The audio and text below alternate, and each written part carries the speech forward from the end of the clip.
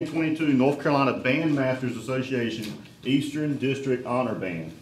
So this evening we want to recognize 10 band members from Topsail High School who were selected to be part of the North Carolina Bandmasters Association Eastern District Honors Band. We need Jasmine Randall, Jasmine Holcomb, Gabrielle Ball, Emerson Thompson, Shane Hughes, Jessica Holcomb, Daniel Lee, Liam Courtwright, Colin Jaworski, and Thomas Papaki. All right. Phonetic. Say it again. Papaki. Okay, I got it. That's a lot easier than what I was trying to say. That's why so much is left in the heels. Finger paint on. They write their names at 4 months.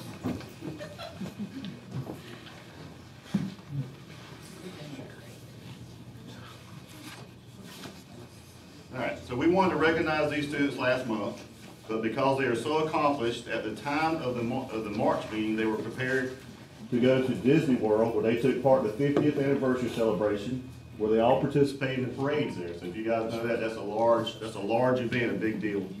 I also want to mention that 2 members of the group, Jessica and Daniel, have placed for the state band that's taking place at the end of the month. Yeah. So,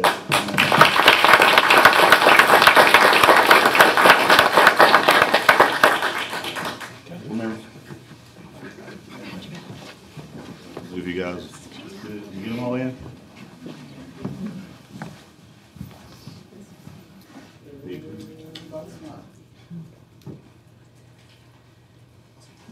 All the mamas, everybody good? Parents? Everybody got their pictures? All right, good.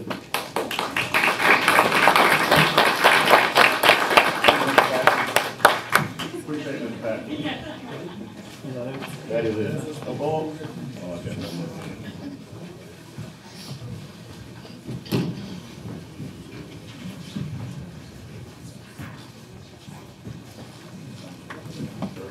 Thank you, Dr. Hill, and congratulations to all those that were recognized. We'll give them a couple of seconds to clear. We're now moving into our public comments section. Pender County Board of Education welcomes comments from our parents, students, and community. The public comment period is open for members of the public, including parents and students, to voice compliments, concerns, or complaints about the performance of school personnel, implementation of board policy, the quality of educational programs, or school facilities. Each person is granted 3 minutes for his or her presentation. This portion of the meeting is for the board of interest to the public. However, obscene, vulgar, or profane statements and statements reasonably perceived to be disruptive or imminently threatening to the orderly operation of the meeting shall not be permitted. So the first on our list is Mr. Robert Kirkland.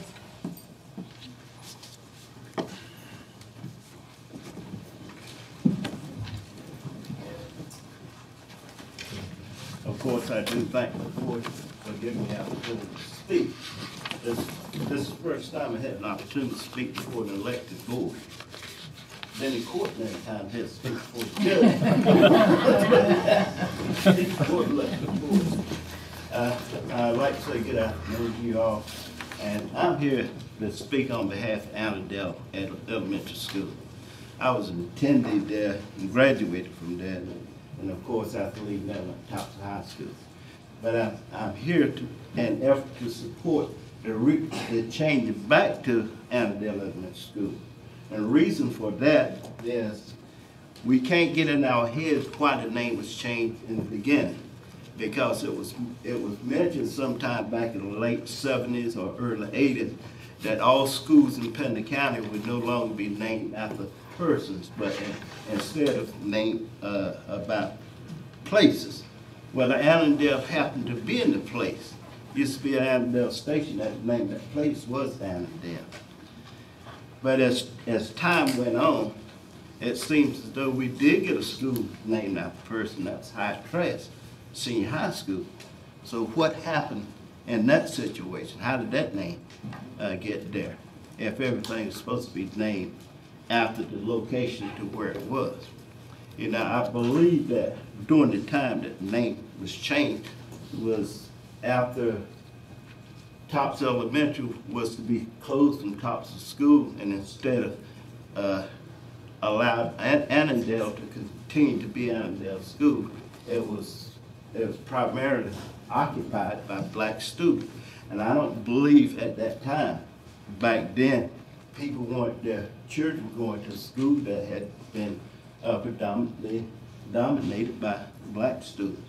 So therefore, they changed it to Tops Elementary and said that all schools there in the county would be named after the location. But if that was the case, then why did High Trust School get placed where it is? And that's the question I have before the board tonight. Thank you. Thank you, sir. Thank you.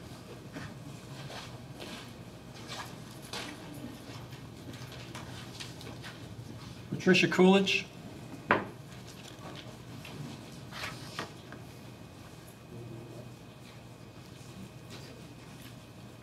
Patricia Coolidge.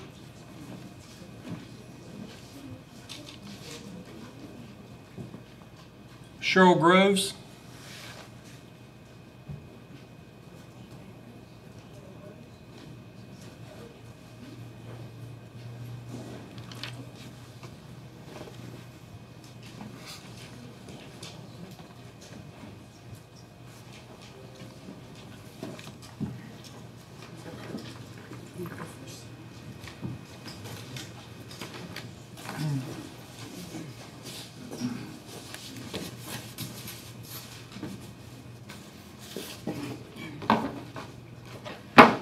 Could you state your name, because we bypassed you, so I called you twice. I'm Patricia Coolidge. Thank you.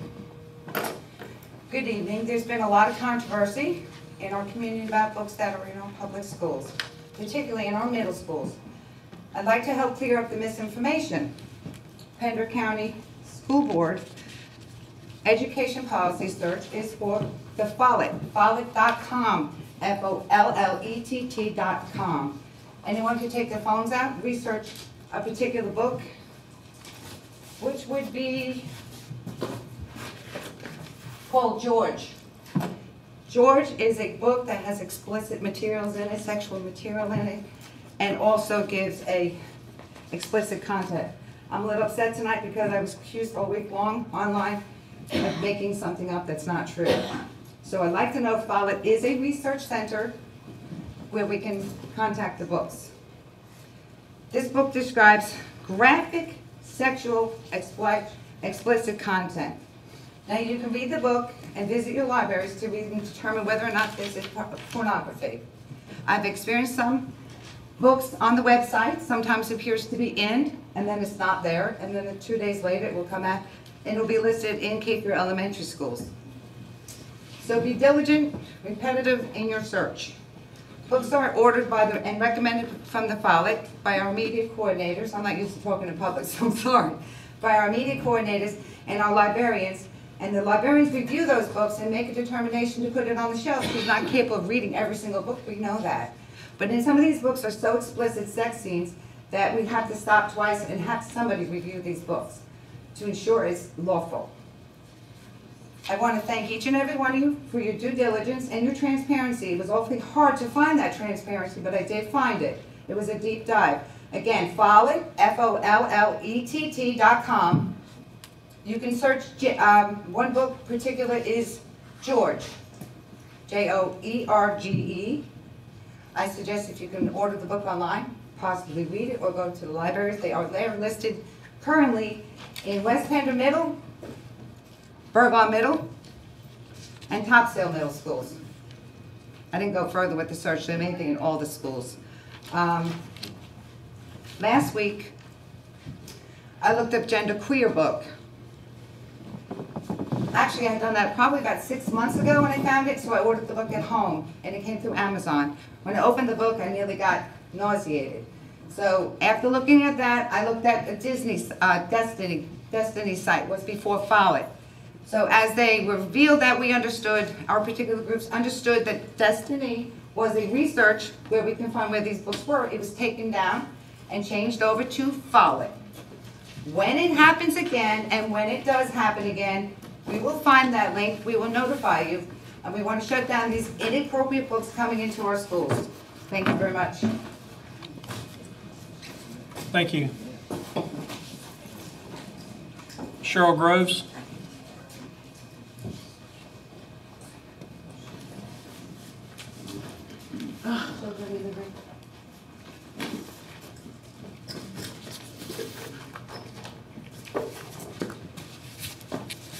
Ms. Coolidge, your time's, She's holding that for me. I'd like you to just, you can prop it against the front and have a seat.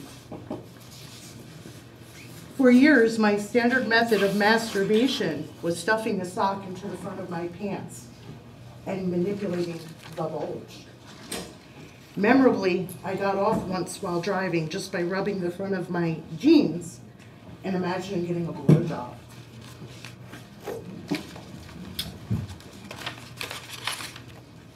When I finally got old enough to not be embarrassed to talk to my sister, it never occurred to you to put something in your vagina, not even a finger?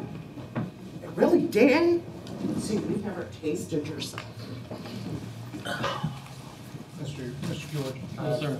Is that, I do believe we've crossed the line in. Oh, really? But this is in our school. thank you, Ms. So if my kid can't listen to it, you're an adult? Ms. Groves, thank you. No. No. Ms. Groves, thank No. you. Pass her time. This is the visual I've been picturing, but I Ms. can't Groves. feel anything. It's a strap-on. I can go on and on, but I won't. I'll digress. And I'll get to some really good points. Department of Justice does the Miller test. Does it meet art, politics, or is it scientific? If you look at the board, I need my board. There's a grown man with a beard with what appears to be a young adult child. Second-degree sexual exploitation under Chapter 14, Article 26 of North Carolina is anybody who dispenses a book like this to a minor. And under federal law, a minor is anyone under the age of 17. Third-degree sexual exploitation of a minor is the same, a little bit weaker, but it characterizes pornography and obscenity as just the mere depiction of a child in a sexual act or asexual act or expulsion, which I believe we talked about with the taste test. Harmful to minors under Chapter 14, Article 26. The quality of material performance that depicts sexually explicit nudity or sexual activity, and that is taken as a whole, has the following characteristics. The average adult person applying contemporary community standards, which is part of the Miller test, would find that the depiction of sexually explicit nudity or sexual activity in the material performance is offensive to prevailing standards in the adult community. I think we'd agree that that's offensive because I was shut down by Mr. McPherson. Okay, and I'm sure that every adult here would agree. Now, I'm going to tell Thank you, you Ms. Groves. something. As a peer Thank you. support specialist, somebody looks at this book that was sexually molested, this could trigger them. I support Thank you. everybody's right to live a normal functioning life. But this Thank you, Ms. Groves. is not acceptable. Time has expired. Thank you. Federal law, state law, 15 to 20 years minimum. You have my purse? Laura Conway. I'm done.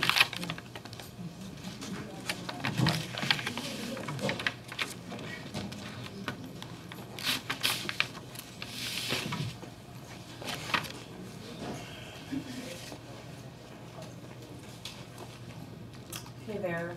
My name is Nora Conway, and I am the parent of a third grader at Surf City Elementary.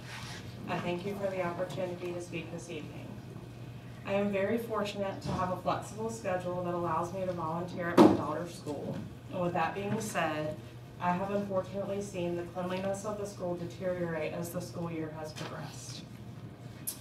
I was one of the parents that chose to keep my child at home during the pandemic for virtual learning. I did this to keep her safe from all of the germs that were floating around the school.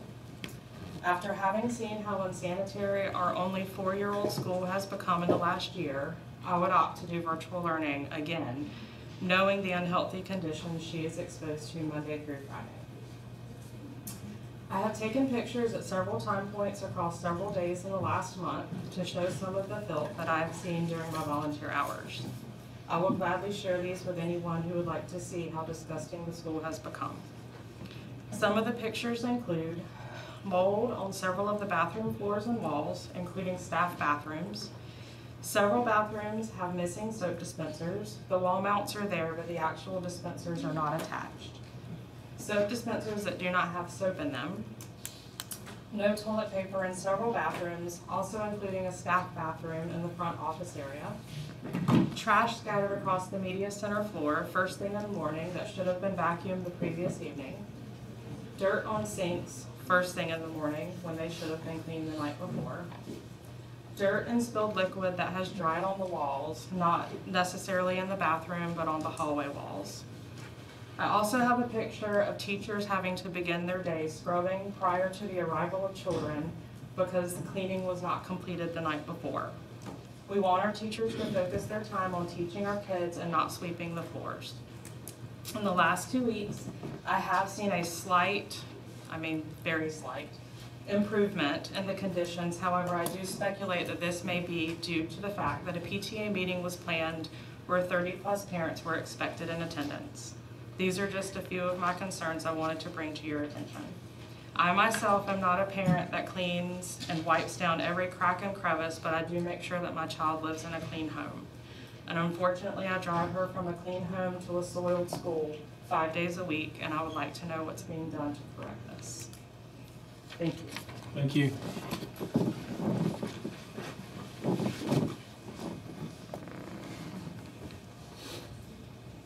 Gloria Slevin.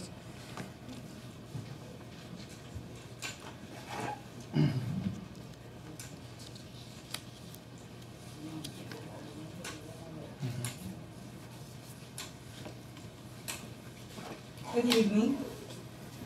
My name is Gloria Slevin. I'm from over in the Hampstead area.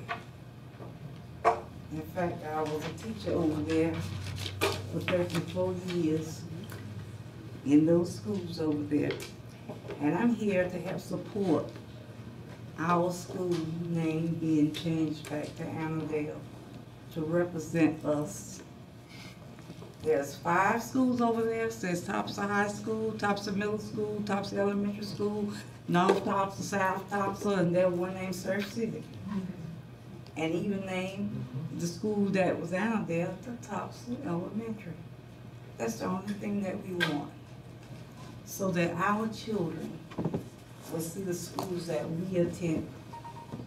And so that we can have something.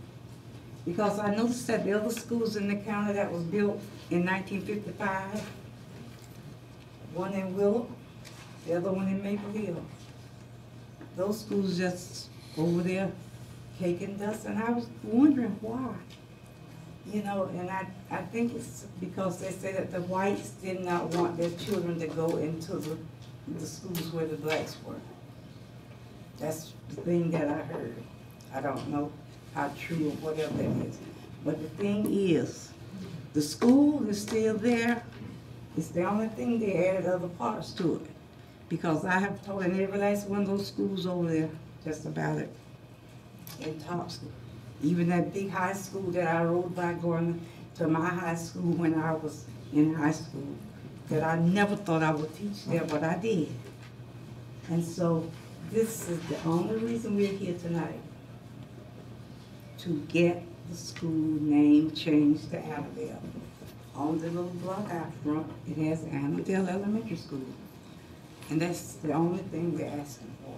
Is that too much to ask for? So that's my reason here to help support that. Thank you. Thank you, ma'am.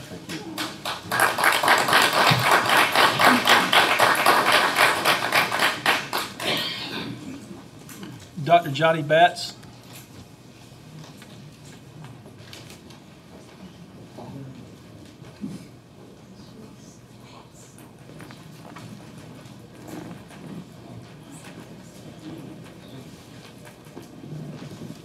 Good evening. Yeah, those who came before me, well, first of all, my name is Dr. Johnny Bass, and I came from those one-room schools, and as we went through Annandale. And you have heard them talk about pretty much the background of those schools.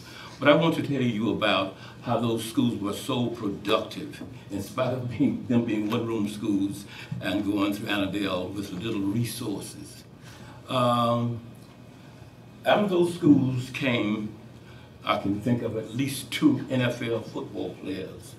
One was with Orlando and one was out west somewhere. And also there were people who became full-bird colonels and up for generals. They came out of those one-room schools and came through Annandale. And we also have an ambassador, Mary R. Sharpless, and part of Highway 17 is named from her. And I am a physicist, and I worked at a lot of the universities, even the one here in Wilmington, as well as NASA, and did a lot of work at a lot of research places. And out of those schools also came chemists who worked at the DuPont Chemical Company. And there are doctors who, I can think of one who practices now in Delaware, several of them. And also there were a lot of engineers. And it's very ironic that I think there may be one sitting in here. For the first class to graduate from, who went through Annandale to graduate from Topsail High, I think that year maybe they did have valedictorians and salutatorians, but those 2 girls had the great average to be valedictorian and salutatorian, but they did not give them that opportunity. But believe it or not, those young ladies finished and they went on to be, one was head of a whole wing of the Social Security Department, which is in Baltimore. Its headquarters is in Baltimore. And the other one, she had 3 sons, and one of them later became a valedictorian out of Topsail High. And as a matter of fact, all of her sons are engineers in places like Atlanta and New York. And so I would say it's sort of like a miracle. Those teachers and those schools had to perform. They had to sort of make miracles out of nothing, and that they did. So what I would like to say is that I think you should consider and sort of give them some respect, because they said they were like trailblazers, or we said that. We were like trailblazers coming out of that school. So we think you should give us some consideration and some respect, because we feel we deserve it. Because we have reached major heights coming out of those schools. Thank you. Thank you, Dr. Betts.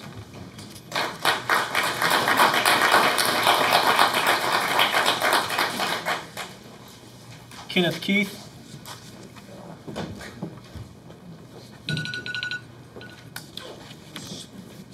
Already? Apologies. No time was up before you started, right? That's right, you have extra time.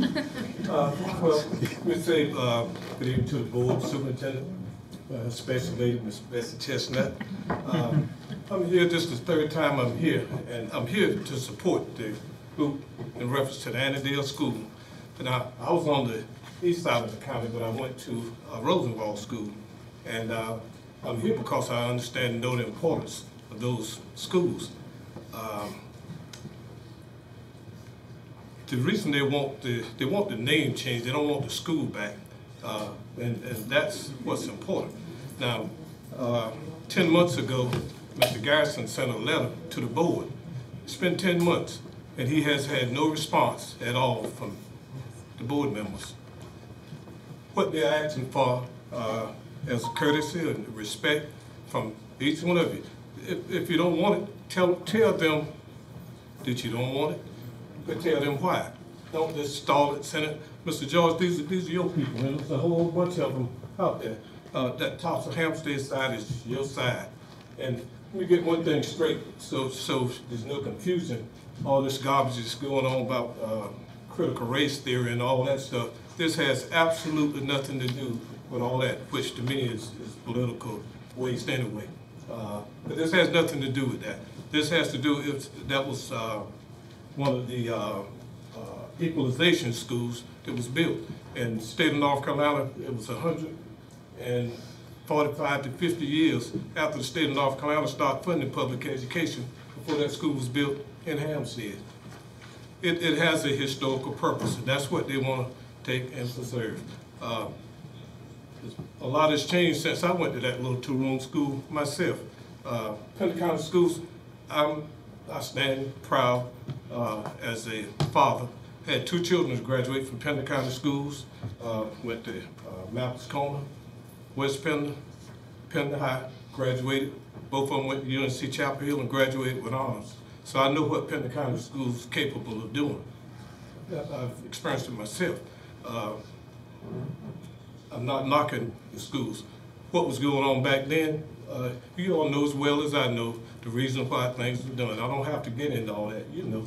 And so I'm asking you to, each way, Mr. Smith, Mr. Hall, Mr. George, Ms. Fontana, and you too, to communicate with them. Mr. Garrison should have had some kind of response back 10 months later. He said absolutely nothing. Silence is unacceptable. It's unacceptable. I encourage you to get with them, meet with them, but actually I encourage you to make that change. C.L. Pope was changed back, and I talked to the principal this evening. Everything's going fine. Names don't teach, teachers teach. Thank you, Mr. Keith.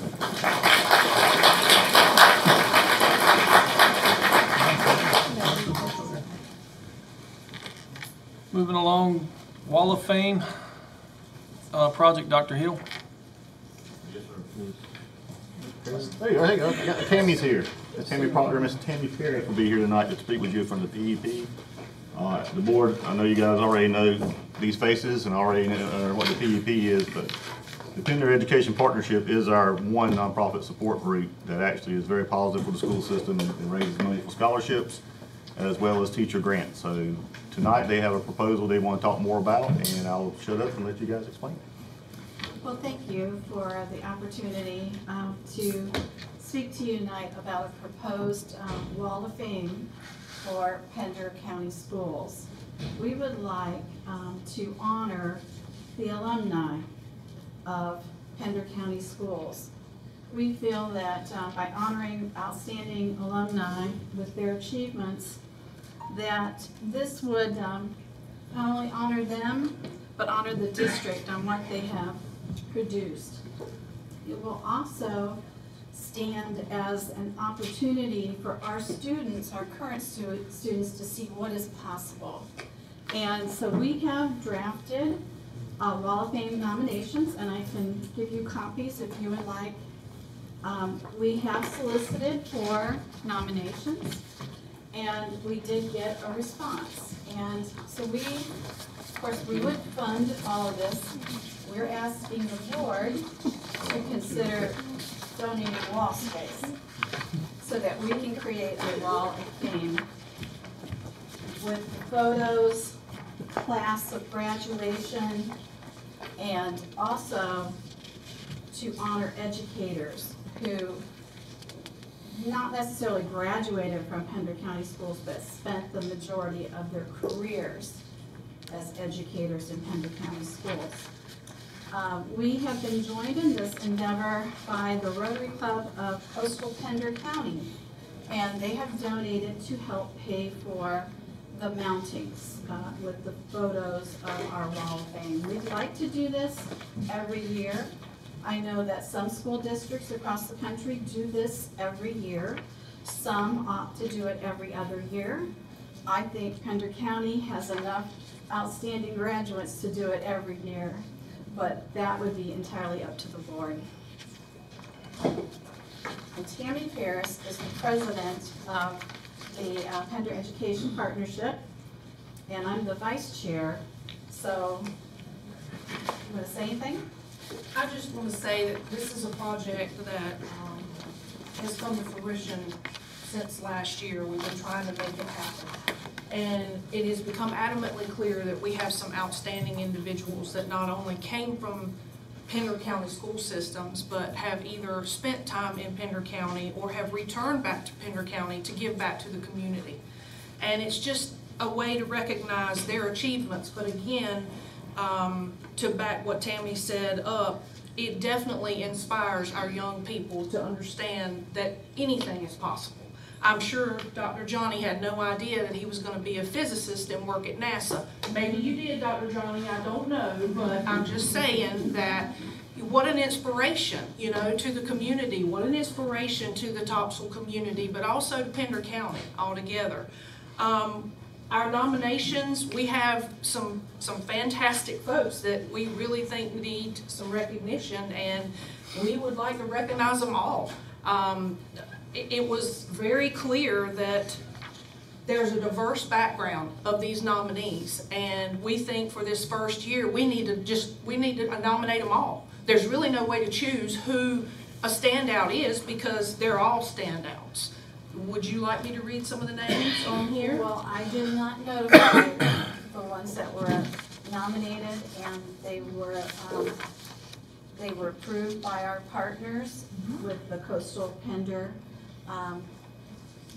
We haven't officially notified them, but if you would like us to read those names, we'd be glad to do that. I'll be happy to do that. It's probably best not to if they Yeah, haven't it's been, a surprise. I mean, Well, because this is being broadcast live on YouTube, and well, you know what? you can give us a written copy of it if you like later. Go But big or go home, because I think this is the appropriate time to do this. We have received nominations for this inaugural Wall of Fame, and if you approve, we would like to recognize Dr. Johnny Batts, Ambassador Maddie Sharpless, Superior Court Judge and author Gary Trawick, and educators Ms. Andrews and Mary Gore Jordan for our very first Wall of Fame premiere, and we would like you to support that wholeheartedly.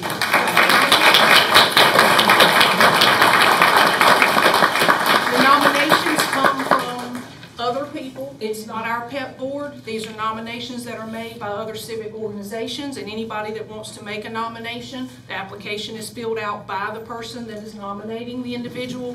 So I think it goes without saying that, I mean, this is a community-driven effort, and PEP just wants to get behind it and put it where it needs to be, which is on the wall. thank y'all. Any questions, board members? So we don't have, there's not an action item for us. This was just information, so we will.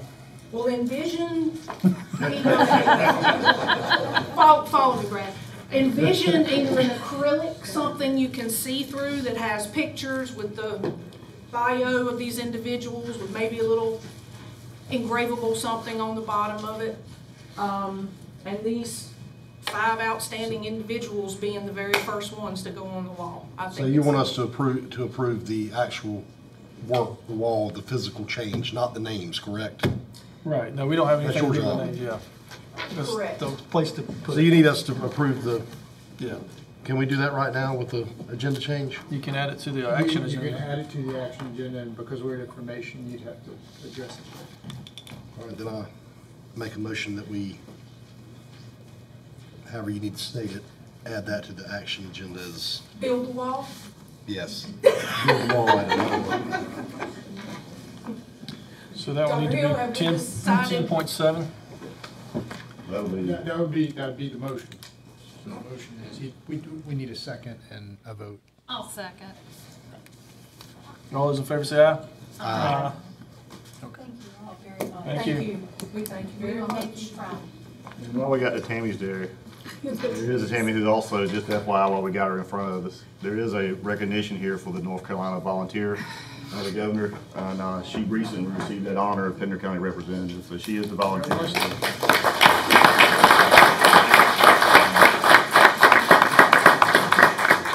Congratulations. This in the paper. 8.2, Media and Technology Advisory Committee's discussion. Dr. Hill. Dr. Bloomeright's got this one, sir. You put your name on it. I know he did.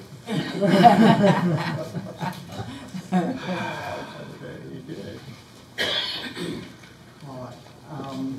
Mr. Chair, members of the board, want to discuss just real quickly and briefly the Community Media Advisory Committee proposal. In your packet materials, you of course have the two current policies, 3200 regarding selection of instructional materials and 3210, which if there's an objection, the next processes, and that is really at the site level and the way that it moves up. What we would like to discuss is next steps. So specific to the Media Advisory Committee for the community, in discussion with legal counsel, there is a document that is put out by NCBPI regarding selection of instructional materials, and there is a portion of that that talks about specifically with adherence to general statute that we would like to kind of follow through with, and that is establishing a Community Media Advisory Committee that is appointed by the local board to investigate and evaluate any objections of instructional materials pursuant to Board Policy 3210, rental inspection of and objection to instructional materials. And so this just details the process that we would like to see come to fruition, and that is if a person who originates an objection at the building level is not satisfied, then submits it to the superintendent with a countdown clock of 1 week. Then the superintendent then will access the Committee Media Advisory Committee, and then they'll review those processes.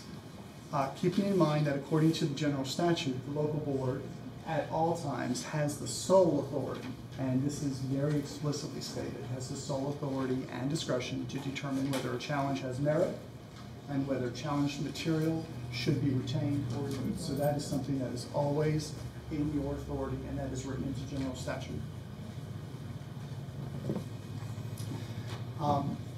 In terms of selecting a standing committee that the board would choose, it would consist of the following members. So superintendent or his or her designee, and specifically the appropriate grade span instructional directors, because it deals specifically with instructional and supplementary instructional materials.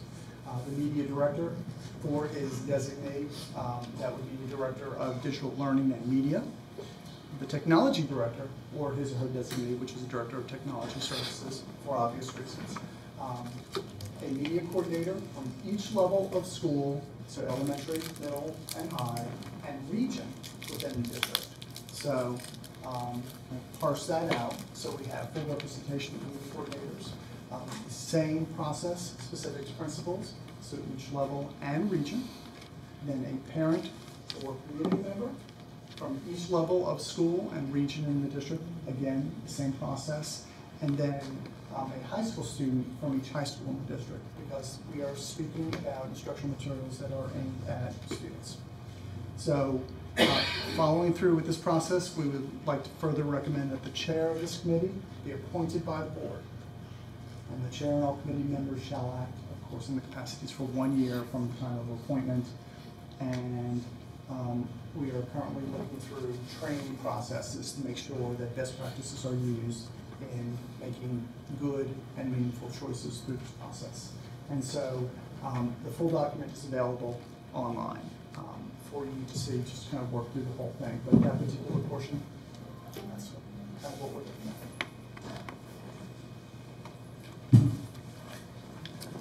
Is there any questions, board members?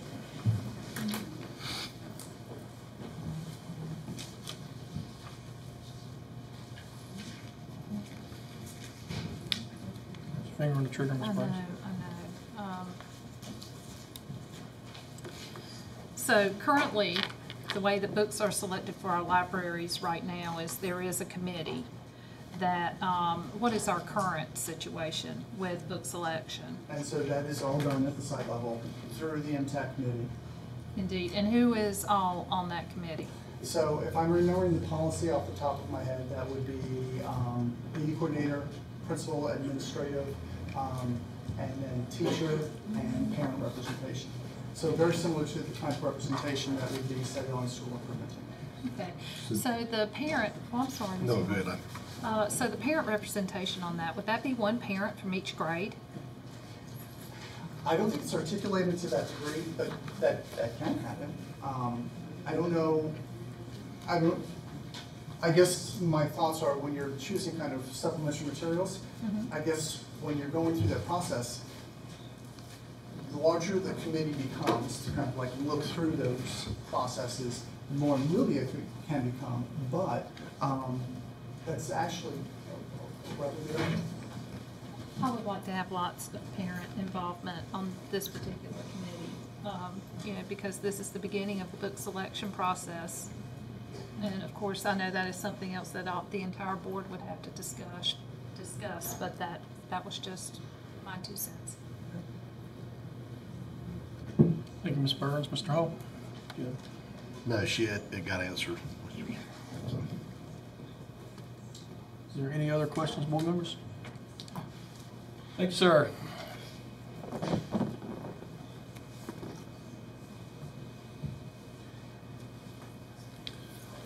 Dr. Bracy, cross-program and consolidated monitoring and review information.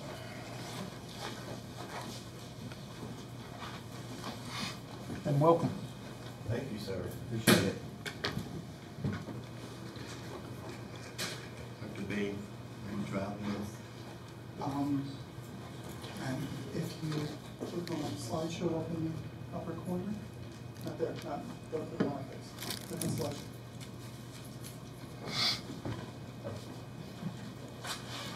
Good evening, board members, Chairman George, board members, Dr. Hill. Thanks for allowing me to present tonight. Actually, it should have been in recognition as well, because that's my opportunity tonight, is to really highlight and highlight some staff members who have done a great job with a cross-program consolidated review. If you look on the slide, it says Pender County participated in a cross-program consolidated monitoring review of the following programs. So at the time of the monitoring visit, they looked at Title I, Title II, Title III, Title IV, migrant. And the process was an off-site review of documentation, followed by a series of virtual interviews with multiple stakeholder groups. Ended with an exit interview with the superintendent and program leads, and later received a final report documenting the rating areas of either meets requirements with recommendations, or findings. Always when you recognize adults, you do not want to leave anyone out. So this is the part that I hope I'm not leaving anyone out. But I know Ms. D. Owens, I want you to come forward. Ms. D is in charge of Title I. Dr. B, you join us up here with Title II. Sir, yes, you join as well. Title III is Dr. Aiken. I'm going to be in his position tonight. Lindsay, will you join me as well? Is Lindsay Bloch here? Lindsay, you come up. Title IV is also Dr. B, correct? Yes, sir. And Margaret and Laura, thank you. You all will come up. I can't begin to tell you how important this is, and it's fun to be able to stand before you as an outsider looking in at the great work that's happening in your district, because it's an honor for me to be able to say this, but they did the work. And the outcome they met requirements with no findings. So this is great work on their behalf, and I do think that they deserve a great big recognition round of applause.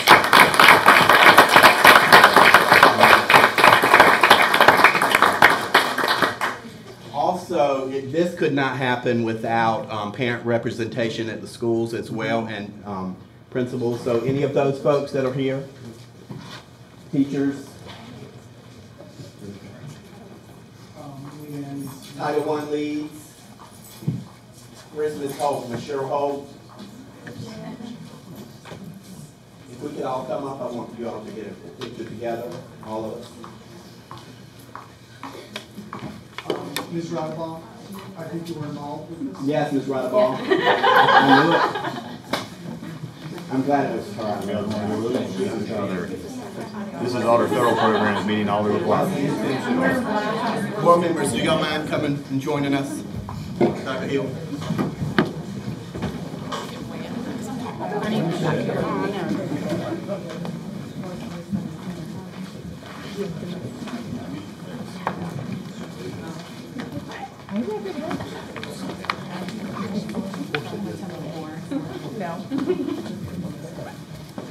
Thank you, Dr. Moore. Turn the camera on.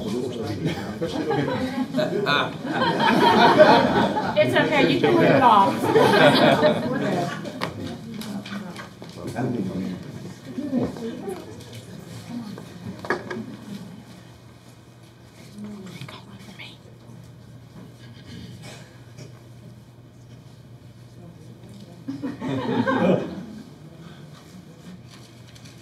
Awesome.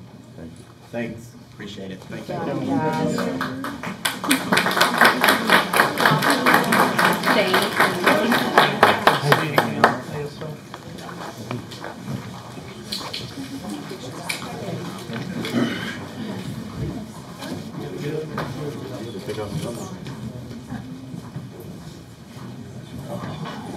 Behind the scenes.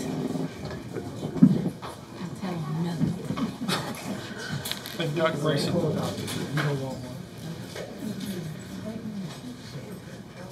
8.4, policy 7401, duty to drive a school bus.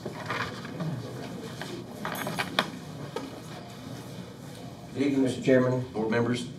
This is for your information. There's a proposed revision to Board Policy 7401, which is the duty to drive a school bus by non-certified personnel. I'm not going to read the entire policy to you, but highlight the changes that we would like to propose. Policy 7401 was established in 1997 and was last revised in 2015. Concerns non-certified staff's duty to drive a school bus. Proposed revisions clarifies the process for employees to obtain and maintain their CDL license, which is required for driving a school bus, establishes a clear timeline for them to do so, and puts in place a procedure for medical exemptions if they are so needed.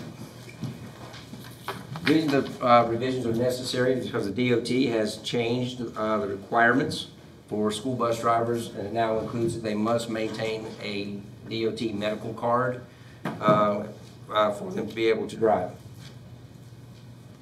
What I'd like for you to do is consider the policy over the next little while and get back to the cabinet by April the 26th so that we can put it on the agenda for a second reading on May 10th.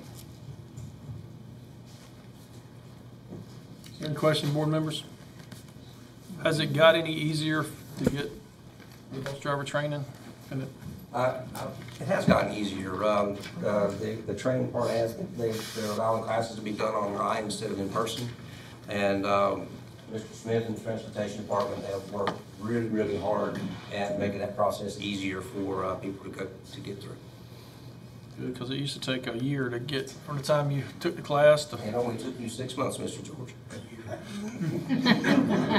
Mr. LaFawn, I just have a question. Do you know, I know a few of our principals are certified to drive school buses. Do you know roughly the number? And if you don't, that's fine, or off top of your I head. do not know, but Mr. Smith might know that number. I'm just as a curiosity. We have one principal, one AP, I know that has their bus license that have driven. I know Heidi Trask, principal, does, so, okay. And Ms. Braun at Rocky Point will drive if needed. Thank you. Absolutely. Is that all of that one? That's all for that one. Yes, All right, so 8.5, AFS new manager and introduction. At this time, I'd like to ask Mr. Mark Thompson from AFS to come up and introduce our new contract manager for custodial services, Mr. Nick Marshman. Thanks, Mayor. Good evening. As you know, my name is Mark Thompson. I'm the contract manager. I'm here today and this evening to introduce Nick Marshburn as our project manager. I've known for a couple of months we needed a different tier of management here. And Nick is someone that I've known for 20 years. His family's from here. I took quite a convincing bit of time to get him to come down here, but I'm glad to introduce him. He doesn't really have a lot of experience in our industry. I didn't necessarily want someone that had experience. I wanted someone that could manage people and manage systems and processes. So with that, I'm going to introduce Nick Marshburn. I say, first of all, very thankful for the opportunity, Mark, in Pender County. As he said, I do have ties, close ties to the area. I'm not from the area, but My dad and my wife are from the area. My dad and his twin brother, they graduated from Burdall High, before it burned down. So they're from an area called Pinhook. So I don't know if that's a good thing or a bad thing to you, but that's where my wife's from and my dad's from, and so I'm excited for the opportunity, and things need to get fixed, and I'm very impressed with the people that I've met so far, whether it's Darren or the principals or some of our staff, but on y'all, when I say y'all side, the principals, the level of whether the people, they want to help us. They want to help AFS. I can tell that they want to help us. So I think it's all going to be good. I think you'll see improvements quickly. So thank you very much. Appreciate it. Look forward to meeting with everybody and working with them. Any questions? Thank you. Any questions, board members?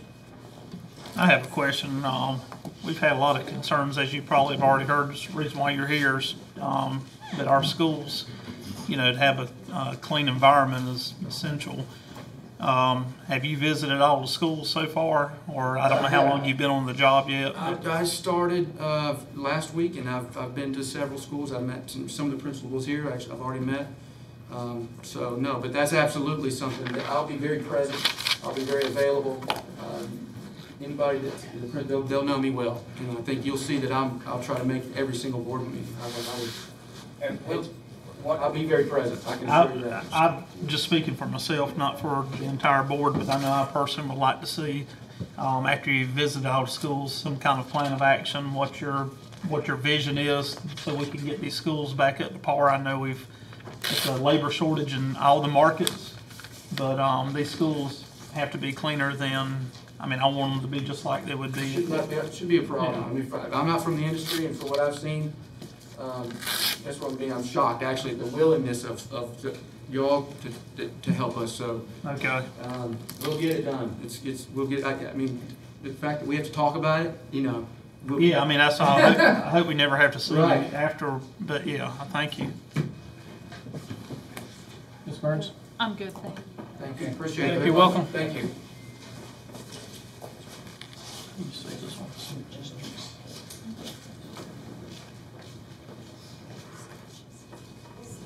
Center District, however you say that, recognition. Good evening again, board members. This time I'd like to invite Robbie Woody and Richard Smith up from Synergistics to present to us an award and recognition for energy savings since 2017. Good evening, board, and good evening, Pender County. It's a delight to be here. I'm Robbie Woody, Client Development for Synergistic here in North Carolina. And with me is my colleague, Carrie Du Bois. And we're so excited to be here tonight because we too have recognition and we like to bring good news, and appreciate you letting us have time. We certainly want to recognize Darren LaFawn, the Chief Operations Officer, and your energy specialist here in the district, Rich Smith, at this time as we talk about the energy stewardship recognition for Pender County. So on behalf of Synergistic, we want to recognize you with this Energy Stewardship Award. And as Darren said, this started back in 2017, and the board made a decision to implement an innovative organizational behavior-based energy conservation and management program. And boy, has it paid off. You're going to be excited, right? Through the efforts of the district in partnership with Synergistic, we can recognize a few things, but I want to call it just 3 tonight. It's been a positive impact on the environmental that's equal to 40,119,616 miles not driven by the average car. So huge environmental impact with the savings you're doing with energy conservation. It's also can be said that it was 263,961 pine trees for 10 years. So we love that here in North Carolina. But hugely, I love this one, that in Pender County, since you've started with Synergistic and working on your energy conservation, there's been a 40% energy use reduction. These accomplishments are significant and can only be realized through the intentional efforts, support, and the cooperation of administration, staff, faculty, and students. The district should be very proud of these accomplishments. So Dr. Hill and Darren, we'd like you to come forward at this time, and the board chair, Mr. George. We want to recognize you. We have a great plaque that you can place here in the district, and we also have a banner, and we'd love for everyone to give them a great big round of applause.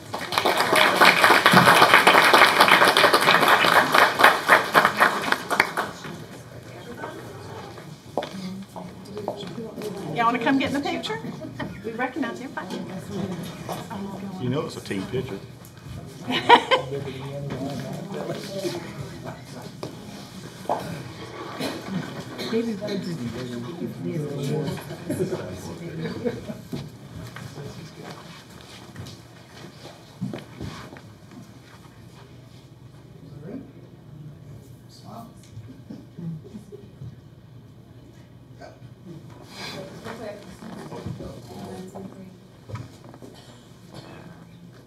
Thank you.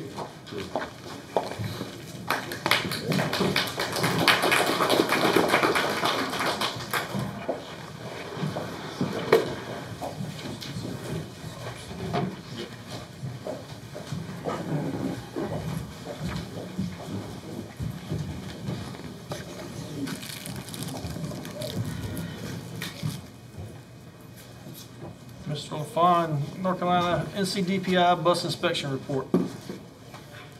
This one I'm very proud of, board members. I'd like to ask our Transportation Director, Mr. Brandon Smith, to come up and share some good news with you. We're very proud of the Transportation Department and their annual inspection report, and I don't want to steal his thunder, so I'll let him talk to you.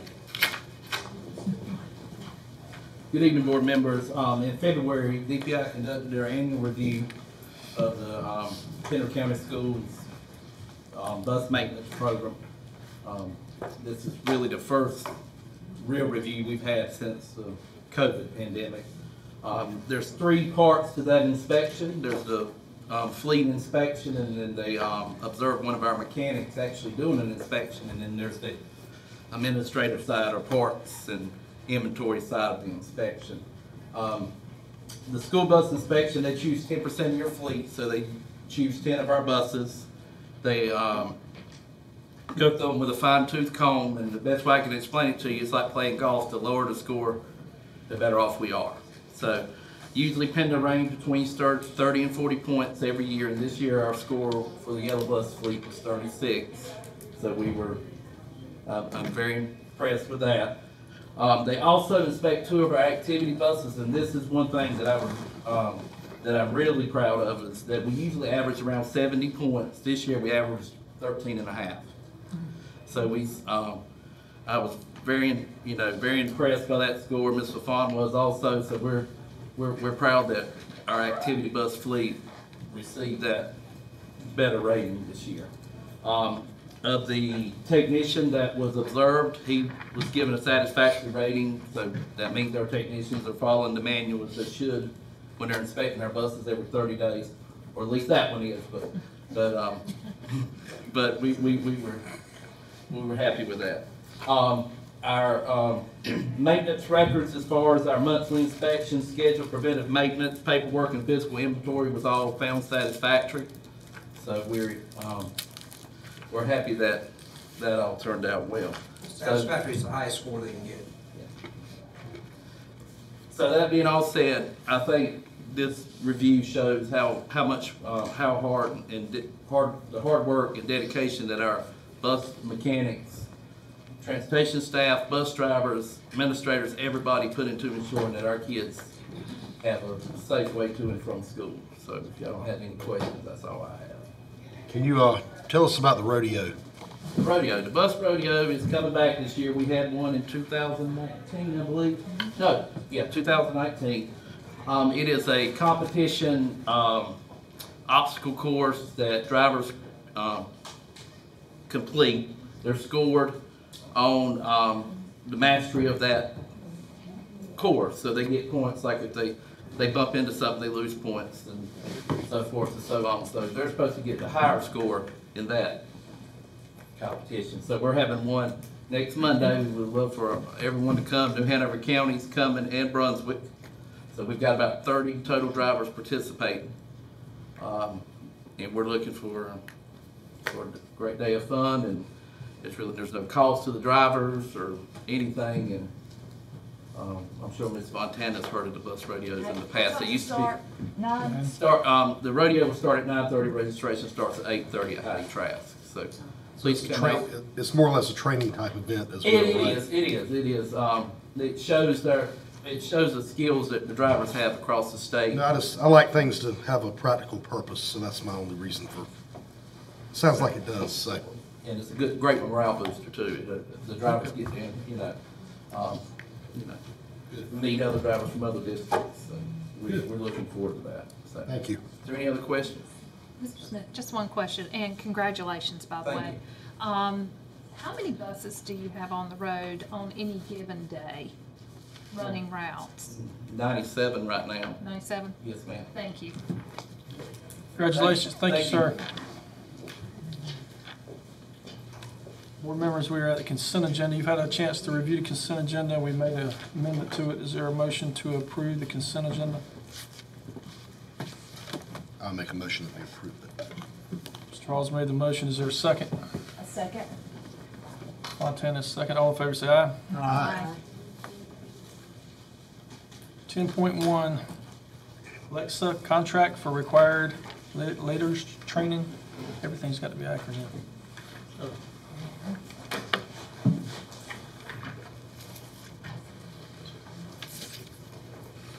Board members, in your packet, you should have received a brief synopsis of the executive summaries of those 10.1, 10.2, and 10.3. But before you do that, I want Ms. Owens. Oh, I was like, she's back there. But I'm going to have her start off before we go into that part. I'd like to start this evening with a video that kind of demonstrates what we are learning through our pre-letters training, and to show our excitement over the new things that's coming for our teachers.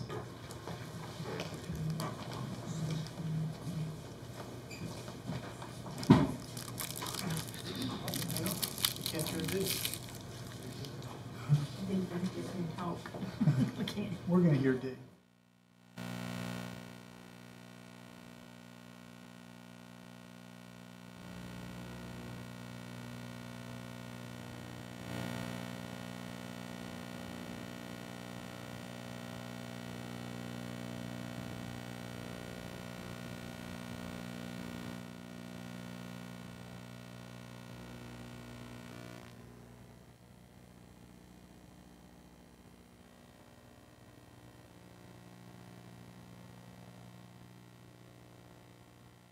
Learning, and that's something that I hope, in 3 to 5 years, that we see the effects of this professional development that's coming our way, the systematic instruction that's coming our way, that we don't have as many kids that hit 3rd grade and still struggle with reading. For me, like that's not okay. I don't want half of our kids to not be proficient readers.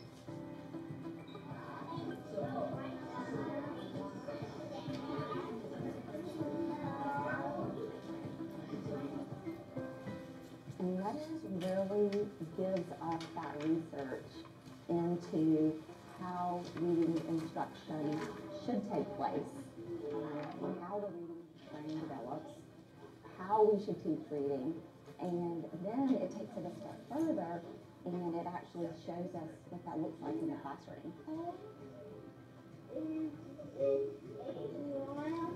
One of the big things about the letters training is just putting in the hands of the teachers and the students and ourselves the understanding of what the science of reading is.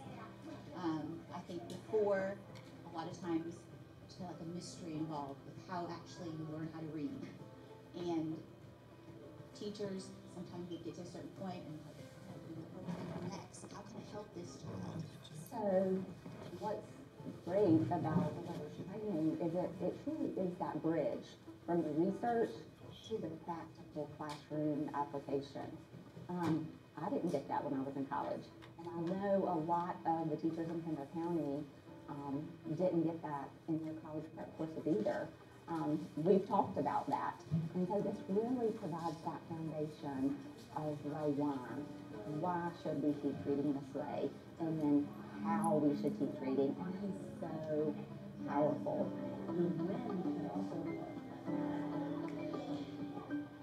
So many things that we've read, I've been able to immediately try as a mom, just out of curiosity. And I mean, it sold it to me. She literally just took off with her instruction in reading, and I just have seen her blossom.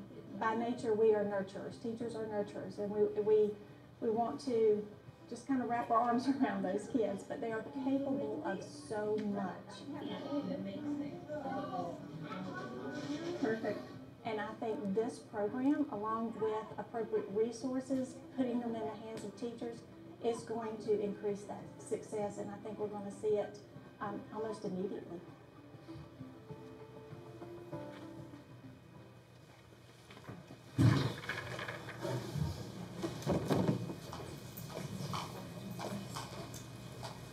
Chairman, board members, thank you for your time this evening so that we can share not only our excitement, but some further information that we have regarding science of reading, where we are right now.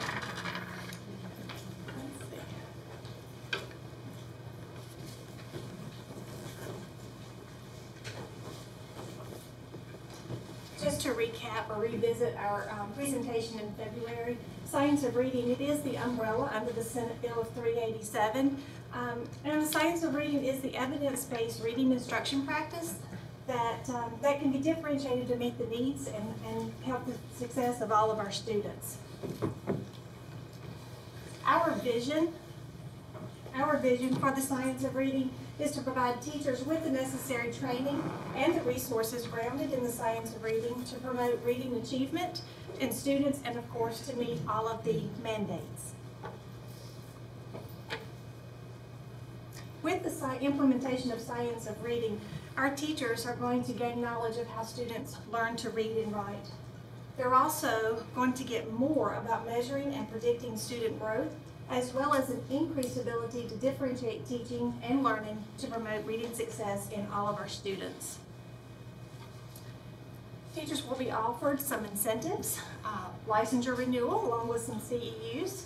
There will be building capacity among all of our educators and increasing student achievement, the implementation of consistent resources across the district, coaching support, and we're also implementing the train-the-trainer model to be utilized to provide sustainability in our district for years to come. The resources we offer must be approved by DPI through our early literacy intervention plan that must be submitted annually now. They must align with Read to Achieve expectations, and they must be in the hands of teachers to fully implement the science of reading requirements. Our action plan, what we have in place and what we're working on. We have our date set for the 22-23 calendar. We have a kickoff on August 22nd, and that will be followed by 4 additional unit training dates. We're putting together an informational video for all of our staff so they know the what, the why, the when, the where, and the how. We're planning training day events to help support all of our staff and to try to add a little fun to those days as well. We are revising our literacy plan. This year we did submit a literacy plan that came back with just feedback. There was no approval or denial process with it. We have received that back with feedback, so we already have a literacy plan committee date set so that we can use that feedback to update that plan and have it submitted to DPI on August 1st for the next school year. We're also working to provide support and sustainability for the implementation of letters training, to provide required professional development resources, and to provide the necessary resources in order for teachers to implement the science of reading fully.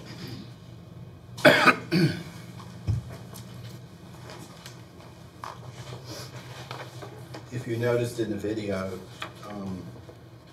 I just have to say this is another opportunity to show where Pender, you set yourself apart from other districts in the region. And when I say that, because that video was your own people. Those are your in-house experts who are doing great things for kids. And I think that's the important piece. So when Ms. Owens did her presentation, she had each one of those, if you didn't recognize that, but each slide, it said vision, it said skills, it said incentives, it said resources, action plan. And then when all those are filled in, what do we have? We have success. But what happens when you're implementing a major change, as we are now in the district with literacy instruction? We're moving from a balanced literacy approach to incorporating a phonics-based program as well. With the science of reading, knowing science of reading legislation's there, it's law, we have to follow it, whether we like it or not. I will have to say it's almost has been an unfunded mandate that we have to figure out how to make this happen. And smart people on the team, we're making it happen. But what I wanted to close with is, if you notice, say for example, the vision's missing from this whole implementation, what do we have from everybody? Confusion. If skills are missing from the people, the teachers, they need the resources, they need the professional development to become better teachers or teaching reading. If that's missing, folks are what? They're anxious, they're feeling, okay, what do I do next? What do I do next? But you get the picture. So I wanted to close by that because it sums up the need for those 3 contracts that we are asking for your approval. And I know you're like, oh my gosh, that's a lot of money. Folks, it is a lot of money. But I will tell you, this is the best money you will spend because this is the time to do it for kids now.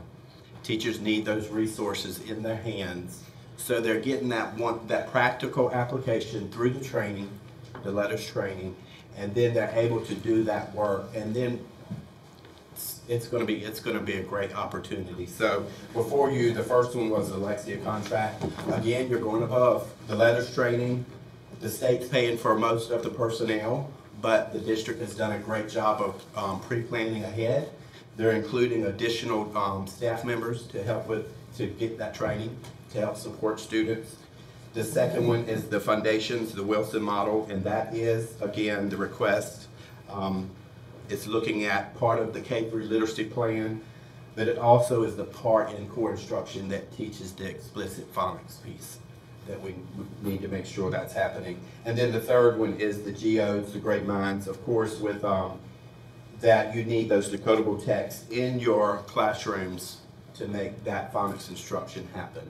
So teachers are able to pull small groups and work on those instructional skills. So I stand before you with your blessing to approve those and answer any questions that you may have. Is there any questions, board members? So these are 3 separate ones, so we're going to do it 3 separate times, so it may take a second. I want to ask Betsy a question before we go. Sure. I think Betsy, this Esser's money, it says Esser 3 funds, PRC 181. Where does that originate? Well, I mean, it's federal funds that comes, Yeah. you know, from Raleigh. What was the Dr. Bracy, the local, I may have just misunderstood you. What local involvement do we have money-wise with this? Local, is there any, from the local you know budget? this too, so all the funds are paid for from Esser's. That's for correct. this. Okay. For this implementation. Well, that's our low wealth. There's some coming from And low there's wealth. some 31. All right, that's just, That's state low wealth. Yes, Yeah. okay, good. No local funds. Good, that's what Yeah, no fund too, or. Mr. Chairman, I'd like to make a motion, if there's no other discussion, to approve the funding $286,111.99 with tax for the 1 year paid out of ESSER 3 funds, PRC 181, for the Wilson program contract training materials. So we got to go back to the other one first. Let's put Lexia. Let's do the Lexia first. Yeah, Lexia training. Let's then amend, change that. So is there a motion for $54,708.26 coming from low wealth funds for the Lexi training? I'll make that motion. Is there a second? I'll second. All kinds of seconds.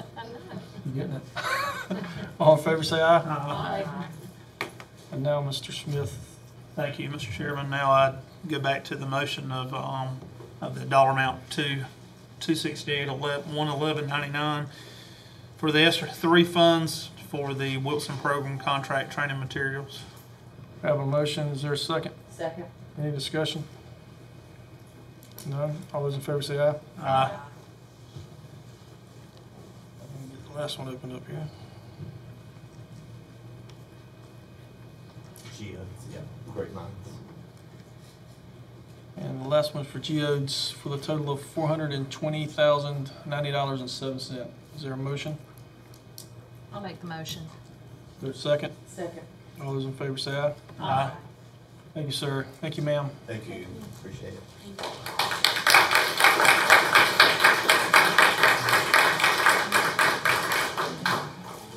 Board members, we are now at the proposed 22-23 calendar schedule. Is there a motion to approve it? Proposed schedule? I make a motion to approve the proposed calendar schedule as presented. Is there a second? Second. Any discussion? There is one discussion item I have, and it's just for discussion only. It has been requested that we kind of, maybe once or twice a year, go to different parts of the county. One being at Pender High School, possibly one at Hampstead, to kind of, so not change any of the dates, but maybe if we can get together and decide which ones would be the best ones to do that. And also, I guess the July meeting is just a placeholder. Is that okay? No other discussions there. All those in favor say aye. Aye. Thank you, sir. Mr. LaFawn, Airmark renewal. Good evening, board members. It's, Airmark's contract is up for renewal. The way that it works, it's a one-year contract with 4 one-year options for the Board of Education. At this time, I would like to recommend that the board approve Airmark as the food service provider for Pender County Schools for the 2022-2023 school year. Is there a motion to approve the contract extension?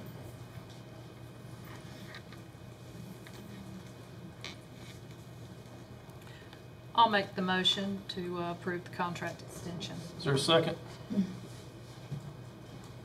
I'll second. Is there any discussion? None discussion. All those in favor say aye. Aye. Those opposed? No. Aye. I'll be an aye. Thank you, Mr. LaFawn. Thank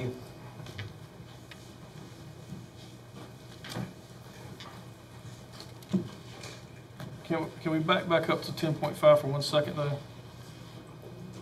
Can we move that renewal earlier than this date next year? So we're not right at the end of the year? Absolutely. I mean, is that possible, Mr. Attorney? Yes, sir. So can we put that on the agenda for possibly December? Is that too early?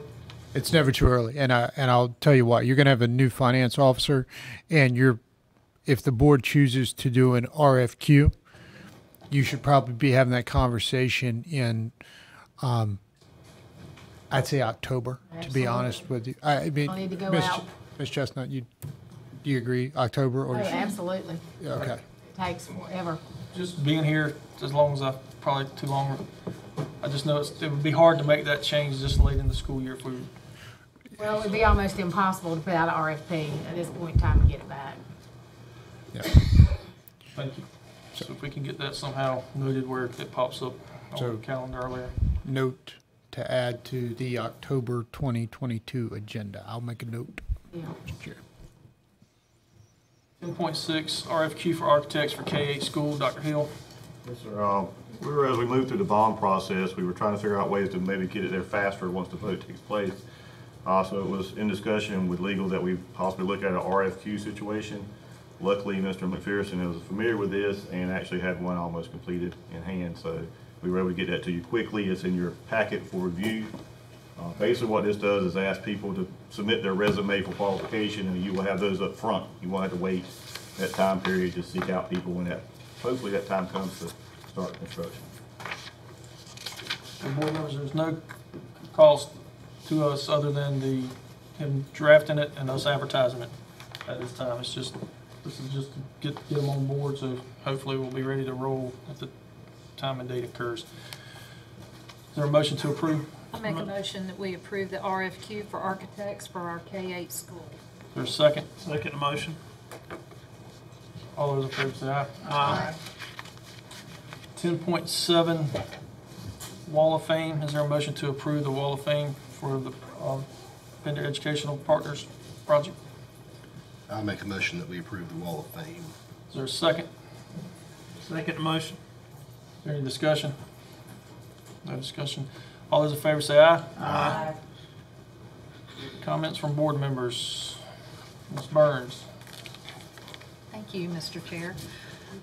I'm sure that everybody who has gone down Highway 17 in front of Topsail Elementary School has noticed the very bright black and lime green playground equipment that was just put out there. I wanted to give a shout out to the Topsail Elementary PTA. They had a goal this year, and it was a big goal, and it was that playground equipment is not cheap. They raised through corporate sponsors and through a booster-thon $55,000 to put that playground equipment in. A couple of weeks ago it was installed. Every time I go by there, there's kids out there playing on it. I just, when I see PTAs go out and do big things like this, I feel it needs to be recognized. So I called their PTA president, Laura Nicholson, and asked her if she would give me a list of all of the officers, because I used to serve on that PTA back when my son was there. And so their PTA officers are Laura Nicholson, Courtney Fowler, Karen Ogulnik, Tiffany Graham, Amy Meisel, Christy Lee, and Melissa Williamson. And on the end of her email, she wrote, "Together we soar," because they are the Ospreys. So again, good job. And also to South Topsail PTO, who purchased 6 interactive smart touched boards for their schools. And all the school, and earlier in the school year, they had paid for all of their students' school supplies at the beginning of the year. So a shout out to them. Also this past week, and I'll wrap this up real quick. This past week I had the pleasure to attend the EC prom this past Friday, and I just wanted to say, EC department, you did a beautiful job with that. It looked great. It was wonderful. You had magicians, you had princesses, you had a caricature artist. I mean, it was, and I know that you did that with a very, very short turnaround time. And I just wanted to recognize that beautiful job, and you made a lot of kids very happy that day. Also, there was an autism awareness walk at Pila. I attended that. It was so sweet, and I've been wanting to make it out to Pila. Finally got out there, and I just wanted to, like I said, just give a shout out to a lot of deserving people who've been working very hard. Thank you so much. Thank you, Mr. Chair. Thank you, ma'am. Mr. Hall. This is for Aramark in the room. Let me just say the reason I voted no is because I continue to get complaints from people nearly every day. I understand there's issues with availability and things like that, but just let me encourage you to work on that. And it sounds like you're trying to. So I just, it's pretty safe to say that another year without improvement, I doubt the same result will happen as it did today. Again, I'm not trying to pick on you. I have to hear this every day, every single day. So, but I appreciate y'all what you do, and just try to, just try to see what you can do to make it better. That's it. Thank you. Ms. Fontana. Just to tag on what Mr. Hall just said, the reason I voted like I did, I just want you guys to know, is that I did reach out to Aramark about a situation. When you're a parent, you have children who talk about everything that goes on, and my child, who eats all the time, had expressed concerns, and I reached out to them, and they got on it immediately and handled it, and just want to give you guys that chance to continue to do those things. That's all I have. Mr. Smith. Yes, sir. I just want to encourage, if you, I think they're still in the room, is Brandon Smith still here? I guess he took one of the school buses and left. If you see Brandon Smith, as Ms. Burns asked how many buses are on the road, he said, I think he said 90-some buses, 97. His birthday is on the 22nd, so I definitely want us, there's a lot of work behind the scenes that we never see. Make sure you wish him a happy birthday. And also there's another guy that's sitting in here, and he made sure to be here for this, Mr. Darren LaFawn. His birthday is 2 days earlier on the 20th. And so I just wanted to wish you a happy birthday, and there's a lot of thankless things I know you do that we never see. You mostly get us when it's complaints, but you do seem to be able to be on top of it, so thank you again. Two final things. One, over at West Pender, Ms. Sylvia Wilkins and Mr. Hudson, the principal, they did an outstanding job on their West Pender Middle School Career Fair. If any of you that saw that, there was a video produced on YouTube, and I encourage you to go look at that. But the West Pender Middle School Career Fair was back in swing and was large, and they did a great job with it. My final recognition tonight that I wanted to do is for the Pender High School JROTC team. They earned, out of 1,942 Army JROTC academic teams that competed around the world, there were only one of 32 that were chosen to that won and will actually be doing final competitions in the next few months in Washington, D.C. And when I went and visited the program this past week and talked to Sergeant Major, only 3 schools in North Carolina have this honor of being chosen as an academic, and so it's a very challenging, and so I want to say personally thank you for the staff at Pender High School, and especially the JROTC team for their academic honors, because we're very proud of what they're doing. So thank all of you again for what you're doing and saying. Thank you, Mr. Smith. So I just want to take a couple of seconds. So last week we had an old school bomb threat at Pender High School. We went back old school retro. And it was amazing to hear it all unfold, how the school reacted, how Malpas Corner reacted, how our staff at Pender High School reacted, how the sheriff department reacted, and got the students off the campus and into a safe environment as quickly as they did. 7 minutes. That's pretty impressive. So to all those that made that happen, congratulations. Thank you. The training and the time that paid off. That was good. I hate we had to try it, but I'm glad to see it worked. Ms. Conway spoke tonight about the cleanliness of our schools, and as Mr. Hall said, he hears about Airmark every day.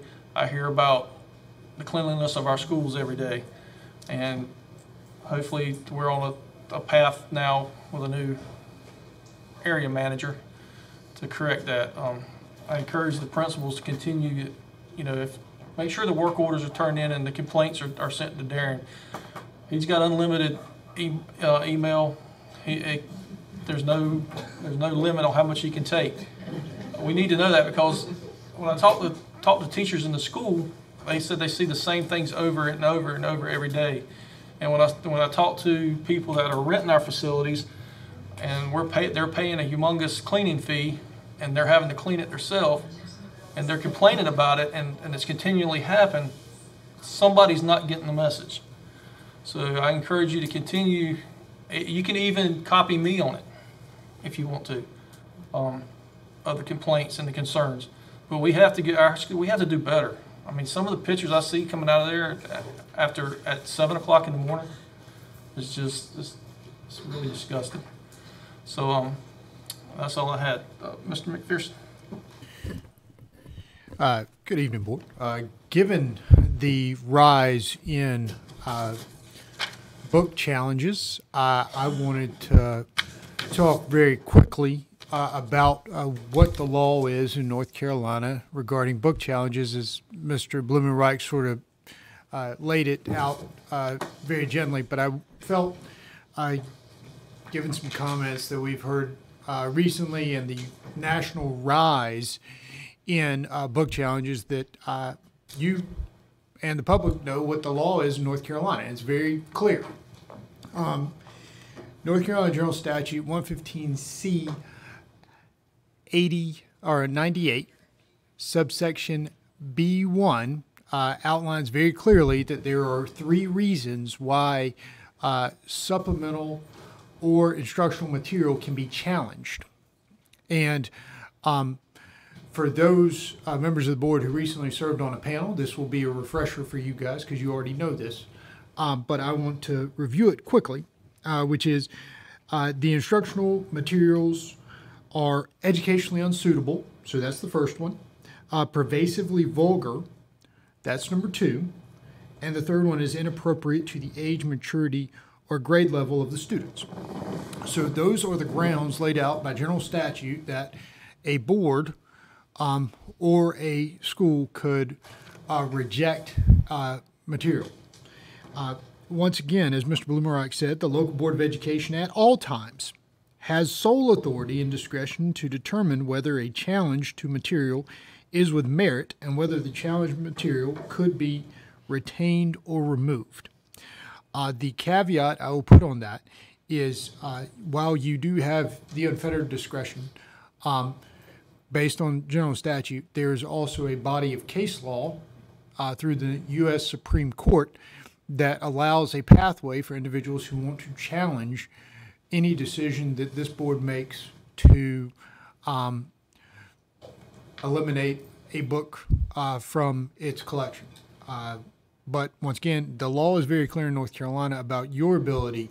It's if someone wanted to challenge you in federal court about that discretion. At the end of the day, you have 3 reasons that are based off of the Supreme Court. This law did not come out of nowhere. It was built after the Supreme Court case, Pico versus Board of Education, which was based out of a 1973 case. So here we are. I believe that we are going to see more book challenges and curricular challenges in the future. They are on the rise. So I commend this board and this administration for taking the step to start preparing a committee of stakeholders to address these concerns moving forward. With that being said, the last thing I'll mention is that the legislative short session will begin on May 4, 2022. So if there are needs or concerns, I recommend contacting your state legislators sooner rather than later. Because my understanding is they're going to try to keep short session short this year. So, Mr. Chair, that is all I have for this evening. Thank you, sir. And while we're discussing the book thing, the topic did come up about a link from our school website to our libraries. And we researched that, and there is no link that directs anyone from our district website to any library in Pender County schools. The lady tonight mentioned a website called Follett, and she claims that this is where she can find out what books is. I've looked at that website, and there is no link to any book on that website. It talks, you can get a job with them, and you can be a salesman, and they tell you about all the career opportunities and the retail jobs that they offer and their warehouse jobs, but there's no link to any book at any one of Pender County schools on that website. It's very unfortunate that sometimes things get expanded a lot bigger than they should. And like I tried to explain to the lady earlier this week, it hurts the district when things like that's not true, and that they take to a new crusade, get out. But I can assure you that we take everybody's concerns. If they call me, email me, we take those concerns and we review them and we ask questions. And we did that with these concerns that they had earlier this week. So that's all I had. We don't have a link. We do have a link off of our website to the Pender County branch library. But as far as a link to our in-house libraries, no. Dr. Hill? I'll follow up that, Mr. George. While we were here, I actually had that book researched, the one she read from. There is no circulation statistics for that book. in our school system. And there, I even said, pull the checkout list. There's none, there's none, zero have been checked out. That book is not in circulation in the Pender County schools. So does that mean that we don't, but do we have it? That book is delivered with a packet, full, Okay. not in circulation in the school system. Okay. Never been checked out, never been touched by a student in Pender County schools. So if it's not in circulation, but does that mean to keep it out of circulation that it's got to go through this committee? No, sir. Okay. Also, on a happier note, April is Military Child Month. So you see a lot of purple stars out in front of schools. That's what you're looking at. So just want to thank all the principals, administrators, the staff out there that's really doing a great job. Actually get a lot of accolades from the military. They're extremely satisfied with the school district and very happy to be part of it with their families. And other than that, you guys just have a great Easter weekend. Hope you enjoy it with your families. Board members, that concludes our regular meeting. Is there a motion for closed session?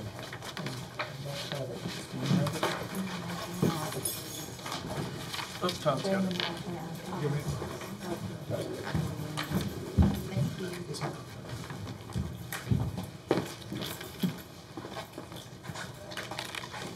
The Pender County Board of Education will enter closed session, subject to advice from the attorney pursuant to NC General Statute 143-318.11A1 and A6, to prevent the disclosure of confidential personnel information under GS 115C-319, and to consider matters relating to the initial employment of an individual employee. The board will also go into closed session pursuant to the General Statute 143-318.11A3 to consult with the board's attorney in order to preserve the attorney-client privilege, to consider confidential student matters as provided in NC General Statute 143.318.11A1 and the Family Educational Rights and Privacy Act 20 U.S.C. 1232G, and NC General Statute 115C-402 to establish or instruct staff or agents concerning the terms of a contract or proposed contract for the acquisition of real property as provided in NC General Statute 143-318.11A5, and to consider and give instructions to the board's attorney concerning Burns Fisher versus Pender County Board of Education et al. So the motion, is there a second? Second. All those in favor say aye. Aye. Thank you. We're in closed session.